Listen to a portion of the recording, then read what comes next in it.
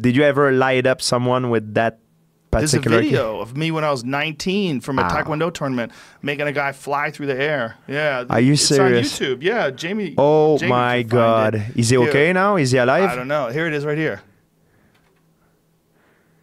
Are you kidding me, man? Oh yeah, okay. See, no, that was perfect. And he just sailed through the air. Like, that's terrible. It's not good. Oh, God. You got to pick your knee up. You have no. See, it's not bad, but you have an inherent flaw in your technique that probably was never explained to you. This is what I do. For 49 though, it ain't bad. That's pretty good. It's not right. Just pick I your knee wouldn't want up. to get hit by that. Don't throw the kick until your knee's up high. Lift your knee up way high past your waist, and then throw the kick. Yes. Knee up first, and then don't look over your stomach. Look over your shoulder. Yeah, but knee first. Here, hold on. Look, right from here. Watch. Oh, son. Okay. Damn. Even in the air. Even in the air, it's fucking Chuck Norris is it's just, that's blushing. How you do it. I know. Lift your knee up, and then kick. Watch. 1, 2. Okay, ready? See the difference? I'm not mad at Joe's form at all. 1. No. Up. Dude, I'd love to see an actual Taekwondo match between Callan and Rogan. That's better. I would just stare at their asses. And then they had these little microphones, right? So with, I don't know, but fast. It was 4 or 5 guys.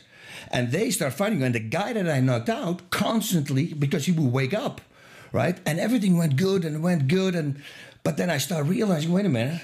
These guys are going to come back up all the time, you know. This is going to come to an end. I got to get the hell out of here. So you're knocking them down. So you're hitting them. They're falling down. Everyone that's coming at you, you're knocking down. But you're realizing you got to get out of here. I had to get out of there. They looked at me and they all stepped back. So I go, whoa, they can see I mean business, right? But behind me is the whole police force outside because there were windows. So they throw me in jail. And because apparently one of those bouncers was a cop. And I knocked him out, of course, also. But he never told me that he was a cop. Otherwise, I wouldn't have done that. Anyway, we're there. And this is actually a funny story. Because before this all happened, I'm talking to my wife. And I'm already tanked, right? And she says, why are you laughing? Why you have so much fun? I said, honey, I'm drunk. I'm having a lot of fun. She says, no, you're there with 2 Swedish blonde girls, huh? I said, honey, don't worry about it. You know me. If I'm drunk, I don't care about anything. Especially not that. I just want to have fun. So after 2 days, they allowed me to give my first phone call. And I'm calling my wife. And she's freaking out. I said, honey, you got to be, okay, relax. I say, I got some good and some bad news. What do you want to hear first? She says, the good news. I say, I didn't fuck 2 Swedish girls. She says the bad news that I'm in jail. You think this is fun? She's going to hate me for this story because every time she says, you should tell us. You know, it's not funny. I think that's a hell of a story. I love that. Right? You can't write like a movie. He's reading the roll sheet, calling names, and he goes, Kamaru. Who's this kid? Who the fuck is this kid? And I'm like, that's me, coach. He's like, that's your name? I'm like, yeah. He's like, I'm not saying that because my whole full name is Kamarudin. And he's like, I'm not going to say that. Like, Kamarudin, I'm going to call you Marty. So, for him to bring it up, I thought it was silly, but these fans want to, because Ben is a representative of the trolls. Like, most of the trolls look like Ben Askren. If I can give you any advice, that's hilarious. Yeah. That is hilarious. If you look at him from a skill set, Ben's not even worth waking up before like 10 a.m. in the morning. But I don't like this dude, man. Before my alarm goes off, I'm already awake. I want to break his fucking face, man. I want to break his fucking rib cage. And I don't want to knock him out early on. I just want to torture that guy, man. If I get the chance to torture him for 14 minutes and 50 seconds before I stop him, that's what I'm going to do, man. I don't like the dude at all. I met him a long time ago. He's a fucking prick, man. I don't like him, man. There's not too many people that I genuinely dislike. He's one of them. Game Bread is in the building. And these guys just flapping gums at each other. Round 1. Any chance Fight. to get the fight clock? Flawless victory. How did that scene come to play where you were with Hicks and Gracie?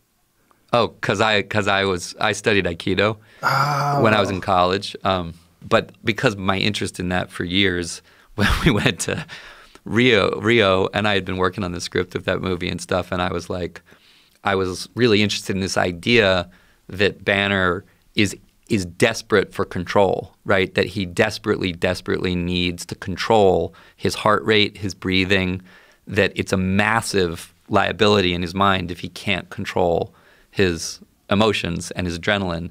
And I was like, well, who in the world?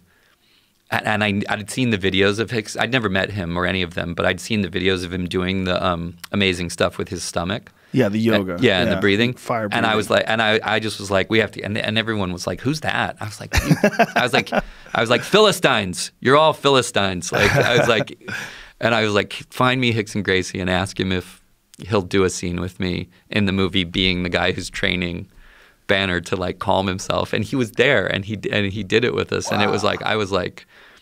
So that's a very essential thing, which sometimes slip through people's fingers, and the priorities and the daily, and the payments. And so I put you in a role where I feel like if you tell me in the past what's the courage, what's the opposite of courage, I'm going to say cowardness. Because either you're tough enough to challenge and to fight, or and then you coward and you chicken out. So that's in the past was like the opposite of courage. It's very hard to measure this in those days. And I believe the opposite of courage today is conformity. As people get conformed. Oh, I don't like my wife the way I used to like, but I'm never going to divorce because I'm afraid to lose my house. Or the situation is so established, so I'm going to keep. So I don't like this job, but I'm going to keep here because it's better than his. So in other hands, if you get caught on that kind of compromise to maintain because you're afraid to risk, that's keep you like one step behind from you. Follow your heart, follow your ambition. If you're 18 years old, you don't think twice. The guy say, hey, let's go to Australia. You think, okay, let's go, boom. But when you're 50, you say, Australia, what am I going to do there? Maybe I'm going to... So it's different, That's me. And that's kind of... paid or what? Where are we going? Yeah, so that's kind of pretty much where keep you from be at your best. Because if you're willing to sacrifice, if you're willing to broke new challenges, if you're willing to... You in a stage of liveness and excitement and unpredictability who make you feel like you in heaven. Well, I write letters to everyone that's close to me before we fight. Really? Yeah, and every time I come back alive from the fight, I burn them all. Wow. And so literally I'm training the 3 months that I'm training for a fight. I'm literally training not to die. And if you knew there was a possibility you were going to die in this certain area, most people would avoid it. But I have to walk there on my own will. And the stress level for me, I mean, I wish I could just take it lighter and say it's a sport. I mean, every time after I fought, win or lose, I always felt like, shit, it's over. I'm alive. Because I was willing to die in the fight, You were on death's door. And recover from it and then put yourself back in risk. Right. Yeah. I mean, yeah, saying it like that, there's no justifying that other than I was in this sport that I really wanted to be in and stay in, and after the disease I wanted to go back to, and that was the landscape. And so you viewed it, you thought, okay, this is not ideal, but you asked the question, what am I really, knowing my health history, right, with cancer, with all that I went through, is going back to my sport and taking EPO a risk to my disease or to my health? And the answer to that, obviously, my answer to myself was no. Joe, without a shadow of a doubt, none whatsoever, death is not the end. You don't think so? I know, Joe. How do you know? Because I've been dead. Right. Yes, I've been dead. What about that experience cemented it in your head? Like I said, it was the most peaceful, and I don't feel like it was the most peace, most restful, I woke up laughing. I was, yeah. My wife said I was overjoyed. Yeah, man. You still think about it? Nah, see, because what happened to me was I woke up in the hospital and had emergency heart surgery like 98. So it was like, I was like, oh, I'm done smoking. What happened was I went to bed, I'm real tired, I'm not feeling good, went to sleep and woke up in Cedars like after surgery. You know, it was my extreme fortune to live in a neighborhood that was the closest hospital was Cedars-Sinai. Oh, nice. And then it was you know, also my Irish luck that the best heart surgeon in the world, who Dr. William Trento, who's chief of heart surgery over there, I think maybe even of all surgery, saw my case and told somebody else, you can't do that, I have to do that. And what I have in there now is a St. Jude's heart valve. It's a titanium heart valve. Like, I tick like a watch, man. Whoa. You want to hear? Hold on. Yeah. Get real sensitive on this mug right here. Oh my God. Holy shit. Wow. But then my brother says this thing probably defined my life. My brother goes, he died screaming. And I go, what? And he goes, he died screaming. And I was like, what, I mean, is that a figure of speech? And he goes, no, he died screaming. And you could see my brother was haunted by it. And my father wasn't like I wouldn't say he was a butch man or a strong man, but he wasn't a soft man by any stretch of the imagination.